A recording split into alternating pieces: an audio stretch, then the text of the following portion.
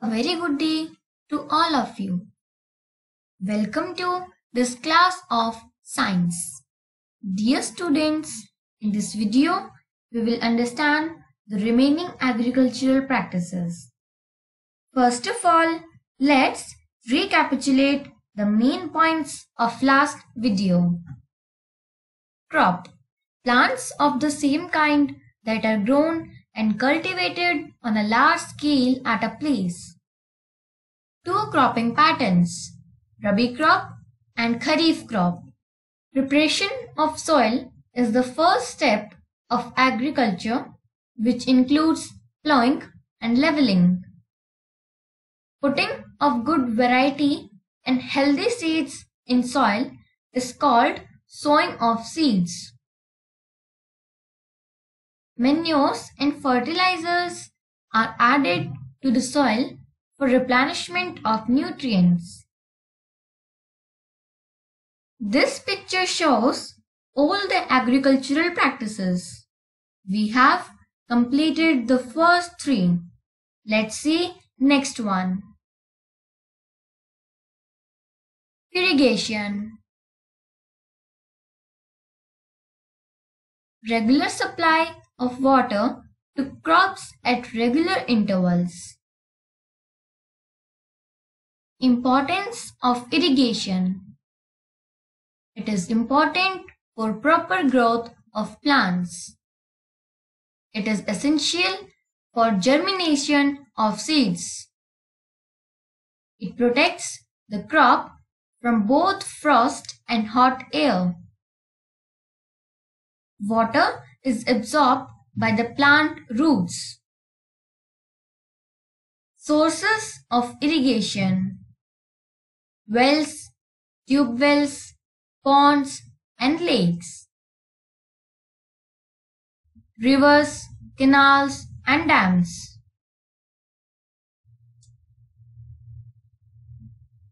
Methods of irrigation.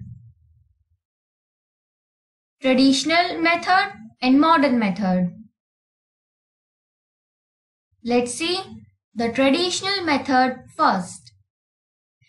Water available in lakes, wells and canals is lifted up by different ways for taking it to fields. Cattle or human labor is used in these methods. They are cheaper but less efficient. Various traditional ways are moat, chain pump, dekhli, rahat. This picture shows all the traditional methods. Modern methods. It helps us to use water economically. First, sprinkler system.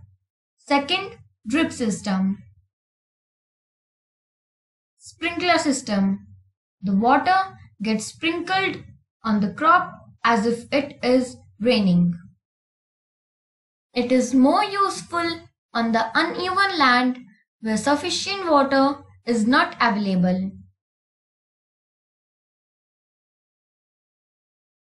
Drip system. Water falls drop by drop directly near the roots. It is the best technique to reduce water wastage in agriculture. Do you know, in summer, the frequency of watering is higher. Why is it so? Let's see the next agricultural practice. Protection from weeds. Weeds are the undesirable plants that grow naturally along with crop. For example, wild oat. The removal of weeds is called weeding. Weeding is necessary because they compete with the crop plants for water, nutrients, space and light. They affect the growth of the crop. They may be poisonous for animals and human beings. Weeding can be done at the time of tilling before sowing of seeds, rooting manually, or cutting them with the help of khurpi or seed drill, with the use of chemicals called weedicides.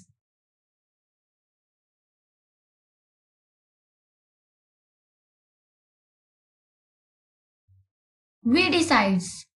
Weedicides are the chemicals used for weeding.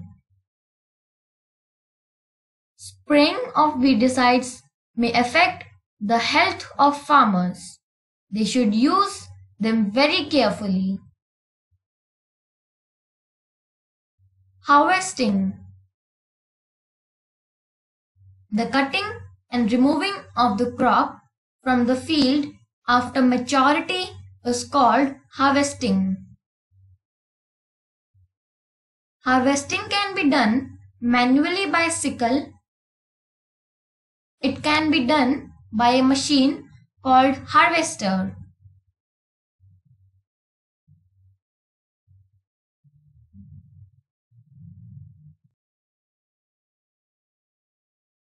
Threshing.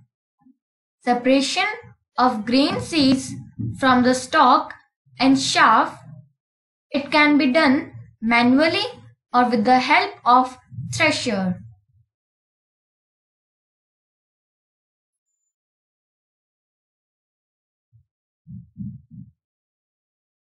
Winnowing. Separation of grains from husk. Storage. It is the last agriculture practice. It is essential to store harvested grains to prevent its spoilage from moisture, insects, rats, and microorganisms. The grains should be dried properly in the sun before storing them.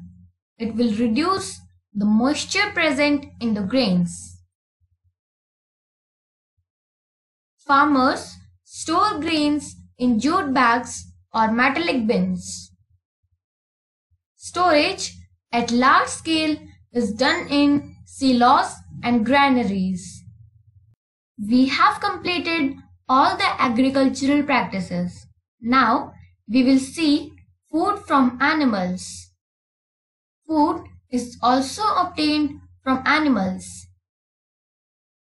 Milk and milk products, meat, eggs, honey.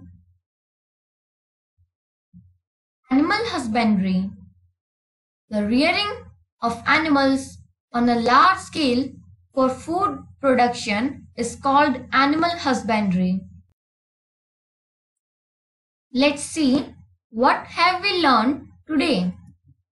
Supply of water to crops at appropriate intervals is called irrigation. The various sources of irrigation are wells, tube wells, canals, rivers, dams, and ponds.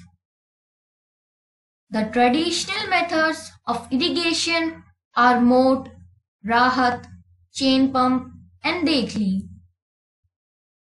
The modern methods of irrigation includes sprinkler and drip system. Weeds are the undesirable plants that grow naturally along with the crop.